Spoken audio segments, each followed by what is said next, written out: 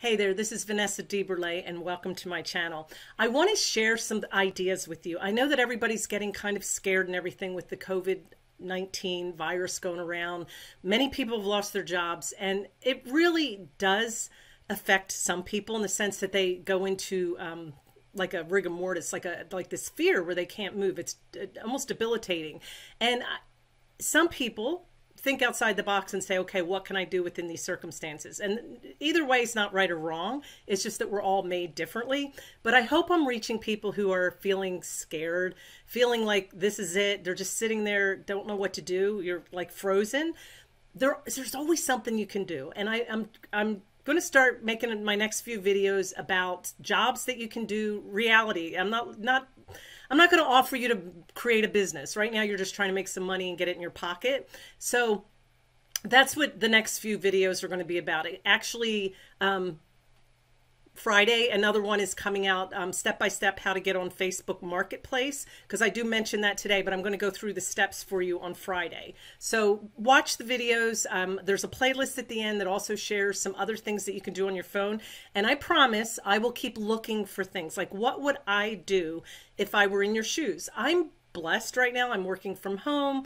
I live on a piece of land. We've got goats, we've got chickens, we've got a well. I mean, we're sitting pretty decent. My children didn't come home from school and you know, make an upheaval in our lives. The sad thing is I can't see my grandchildren, so we have to do FaceTime. So the blessing there is we can, you know, see them on the phone.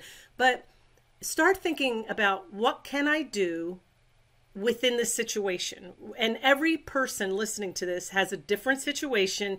You have different abilities, different opportunities for where you live. But start thinking about yourself.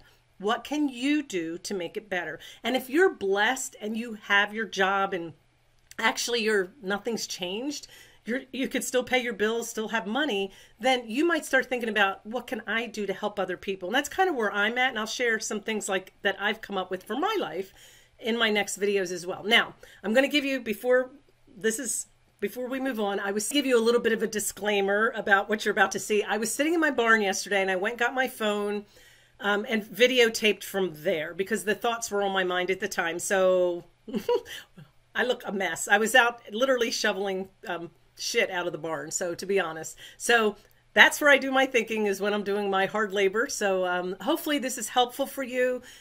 And please put your comments below so that we can, you know, help each other. There's other people that are probably thinking even more outside the box than I am, and please share your thoughts. All right, here you go. Hey, this is Vanessa DeBurlet, and welcome to my channel. And today, we're making it real. I was out here cleaning the barn, and I have a lot to do, so it's probably gonna be really late before my day is over, and I wanted to get my thoughts out right now for you.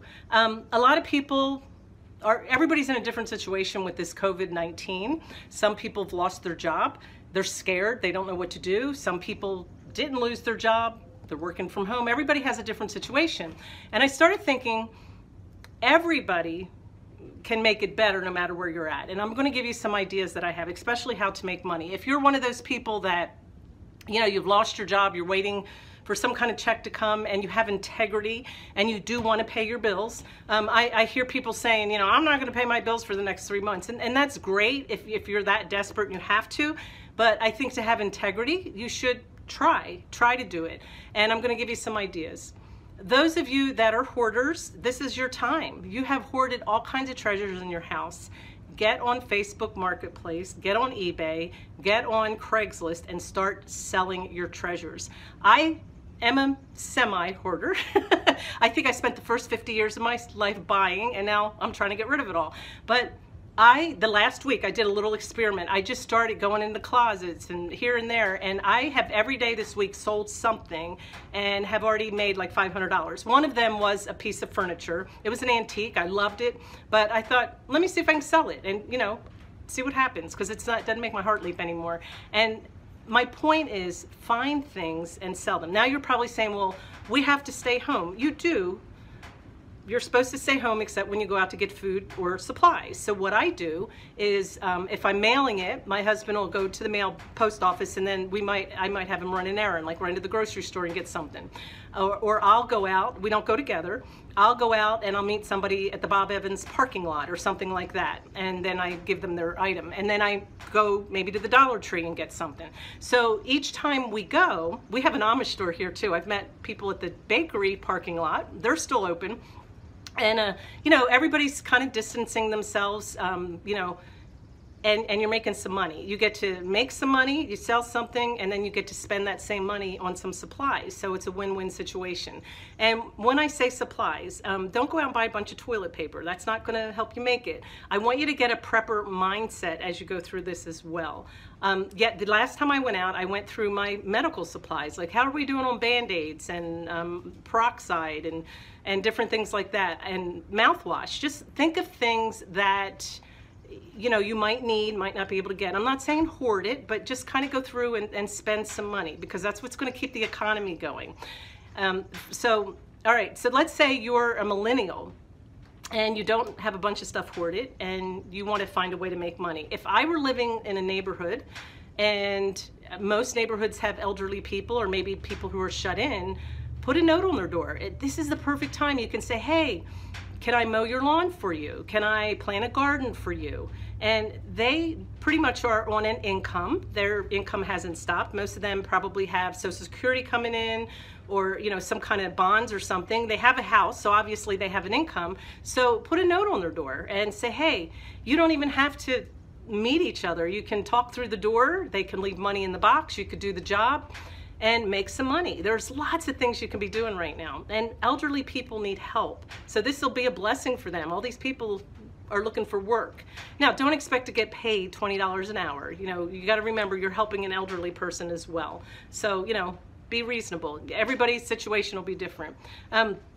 If you're living at home with your parents and maybe, you know, you're bored to death and you're dying because you can't go out, why don't you help your parents? Why don't you help do projects around the house to keep yourself busy? And maybe I have one of my granddaughters right now, she runs like crazy, and now she's home. She's not, you know, going to her job. She's not doing all the activities from school. And what she's doing is she wants to go on a mission trip. So she's making craft items and selling them on Facebook.